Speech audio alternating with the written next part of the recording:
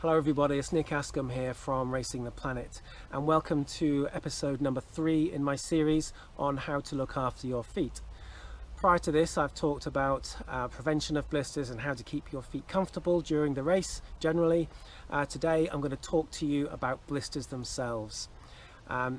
Types of blister that you might encounter, what dressings to take with you, how to make up your kit, and then how to apply those dressings to the foot so they stay in place and do their job. There are two types of blisters, the dry blister and the blister with fluid inside. So the dry blister I call more of an abrasion, and it can be very red raw, it can be bleeding, and this is suited to any dressing you can put on top of this one, including the hydrocolloid dressing, which is the Compeed. Compeeds have moisture within them and they're actually quite good on healing or helping to heal the abrasion, so don't use those on a blister which has fluid inside. So the second type of blister is the fluid filled blister, and the first thing you have to decide is, do I drain the fluid from the blister? The blister will be sterile before you start poking it and draining it, so do remember. So if it's a very small blister, you might consider just putting a dressing on top of that and not draining it to keep it nice and sterile. If it is, however, of a bigger size, it doesn't have to be very big for me to want to drain it, but anything with a centimetre sort of diameter, or even maybe even less than that, and a fair bit of fluid inside, I am going to want to drain that. I use a scalpel blade because it comes in a pack and I know that that is sterile, but equally you can use a pin, use a safety pin, but do use your alcohol wipe to wipe it clean before you start sticking it into yourself. So put a couple of holes in whichever thing you use to do that, and then from the other side just ease out the fluid until there isn't any left. I would definitely not be trying to take the actual skin off, because that's going to leave a really red raw area. You're not going to enjoy running after on that, so keep that piece intact. It will gradually dry up and come off by itself. You're going to want to assemble a blister pack for your time in the desert, and the best time to do that is in training, so you can test some of the materials that you're going to use out there. Now you can go to RacingThePlanet.com and buy the off-the-shelf ready-made pack, which has got all the basics in, and you'll find that completely adequate. I, however, am a podiatrist. I bring my own extra pieces which I've tried and tested and enjoy using. So I say, if you want to buy that pack, you can, and then you can add little pieces to it and change it around, or you can start from scratch and assemble your pack on things that you've used and get along with. So I'm going to take you through my dressing pack and show you exactly how I've assembled one and how I would use it. The first thing to say is that I would be taking this not in this blue container, but in a plastic bag which you can tightly roll up and make small. All these dressings are fairly lightweight. So these are also my clinical scissors, so I'll be using either a penknife with some sharp scissors on, or a specific pair of dressing scissors, a lightweight pair. Working through the dressings, a good place to start is with the alcohol wipe. Essential to use. You take lots of these. You are going to need to clean up any wound before you dress it. Make sure it's clean and then dry before you put the dressing on. I like to take these dressings, which are pre-wrapped sterile dressings. This is Cutiplast Sterile by Smith & Nephew, but 3M make one called MePore, and there are other various brands out there. They come with a pre-made area, which is the sterile dressing, and they're fixed to tape, so they're very easy out there in the desert to just get out and put on easily with little fuss. Another pre-made product is by Smith & Nephew, which is, this comes in a big roll, and again it's got the dressing already in the middle and the tape on the outside. So you can put this, I like this for toes. You can wrap up a toe like that, and it stays on fairly well. Don't pull it too tight, because remember, you don't want to get any loss of blood flow. That brings me on to this one. This is very much an optional piece. As I'm a podiatrist, I've got access to this tubinet. You can get it for sure, but whether you need it or not is a personal thing.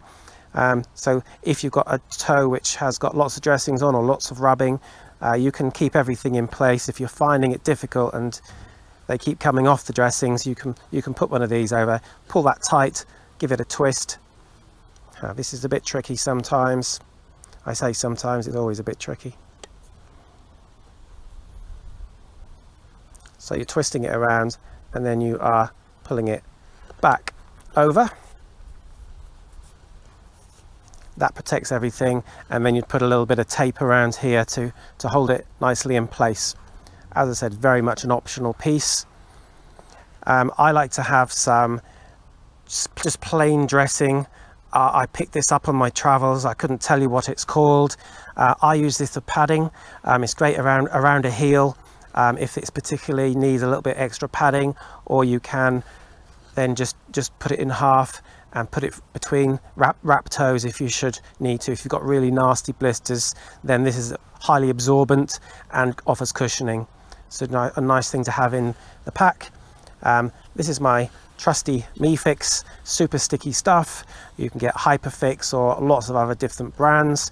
Cut it to size, make sure you round off the corners and stick it fast. If you want to get specific on wounds, I always have some melanin in my dressing pack. This is just a plain sterile dressing, so as soon as you open the pack, you'll see that the dressing is there ready to go. I would then cut it to size. Chances are I'm not going to need a piece which is, I think this is 5 by 5 centimeters, so I would then be cutting this to size. You can cut squares out, or you can cut a long strip.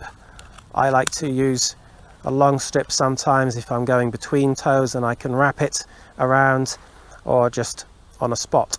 But this is fiddly, so you'd then cut your piece of sterile dressing, round off the corners,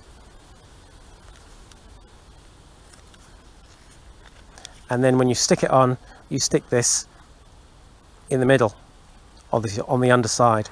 However, you end up with something that looks like this. However, this is customizable. You can kind of play around with this and do different sizes, and depending on what kind of lesion you have on your foot to what kind of size dressing you have. So once again, I keep reminding people that I am a podiatrist and I take all this because I know how to use it, and I'm a bit precious about how I dress my feet. So the other thing is for draining blisters. If you get to the point where you feel you need to drain that blister, then I use a scalpel blade. This is my scalpel blade. I know it's sterile because I have opened that pack, so that's the advantage over a pin. But obviously you can use a safety pin or any other type of sharp object really to just to pierce that and drain that blister. Then this is to prevent blisters, but also I use it within my dressings as well. So this is the zinc oxide tape. So if, for instance, you put a dressing on the heel, it's a prone area to get rubbing, so I would then put this zinc oxide, once again you round the corners off and put that over the top to give a more robust abrasion sort of free, to help with the abrasion in that area. So that's what I would be taking out in the desert with me. And as I said, there are dressing packs that you can get pre-made. These are my options, but there are many options out there. I like these dressings, as I said, really quick and easy, but they're not suited to every part of the foot. I think they can get away with this area nicely, probably around the big toe, but around the smaller toes you might find that they're a little bit cumbersome. There's too much dressing to them. You might need cutting down or using a different type of dressing. They're also good around the side of the foot and the heel. So to apply these very easily, I'm doing this with one hand, so I don't know how this is going to quite go. put the area of dressing over, and the important thing is that we do not get any folds. So even with one hand, which is a little bit difficult, I've managed to get that with fairly well without any folds in there at all. If you do find that you get a fold, or you're on an area that needs to have a cut in it, just run your scissors down an edge, and then you will be able to snip it off. Or if you find that you get like an ear, once again you can actually cut that off with the scissors, just like that, so that you're not going to have any areas that are going to cause you any irritation whilst running. If you were looking to use tubinet as a dressing option, this is how you would dress a toe, big toe. I've put the actual dressing underneath here and taped it down. I have then put a layer of tubinet on top, and then my dressing tape around the outside to hold down the sides. So here's my heel. Now I often get an area around here that blisters up. So let's say for today's purposes that this has got a nasty blister on. So how am I going to dress it? Firstly, I would like to have an absorbent dressing on, which is stuck down, and then maybe some cushioning, and then even some protective layer to prevent further friction.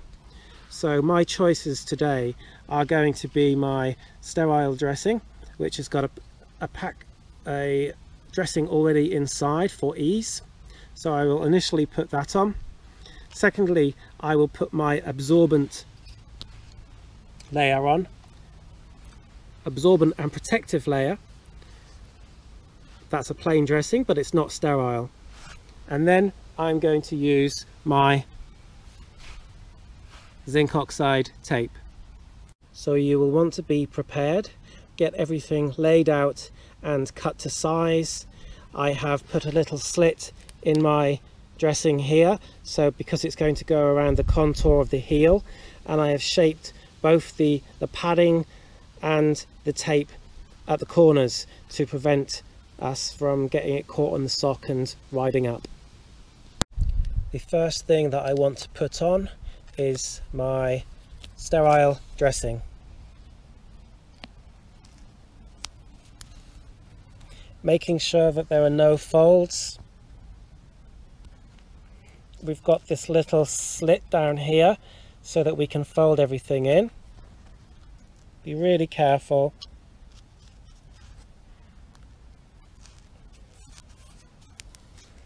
That goes in place. Lovely, no folds at all. The second layer, I would like a little bit of extra protection, so I have made in this material, this cushioning sort of dressing material, this extra layer here. And then I have cut my zinc oxide tape. My zinc oxide tape wants to go above. Again, I have rounded the corners on here so we don't get any folding. Now the second one.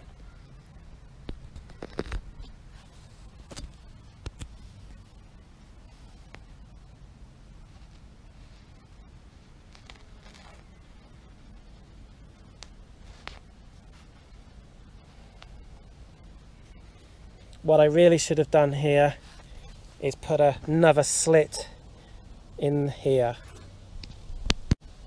So I now have a slit in the bottom, which then carefully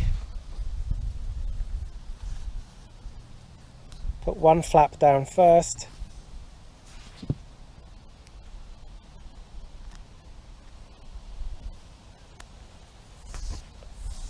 and then the other.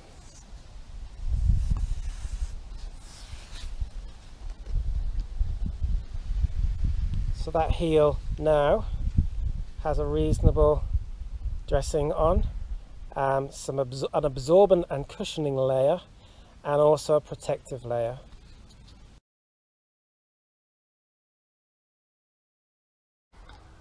So I hope that's given you a little bit of an insight into blisters, how to identify them, what you need to take into the desert or on any run to treat these blisters when they occur, if they occur, and then how to dress them. So get yourself a kit, assemble yourself a kit, keep using it, dress your feet up, go for a run, see how the dressing survives, and learn your own techniques in how to put those dressings on. They are tricky things. You're dealing with sticky bits of material which you can get in quite a mess with if you haven't got a technique down. So enjoy your training, enjoy your trial and error with these techniques, and if you've got any further questions, please do call me. My address is nick@racingtheplanet.com. I will answer any questions on what I've gone over in these videos, or anything else you might have questions regarding feet and lower legs. So I will hope to see you soon in the desert.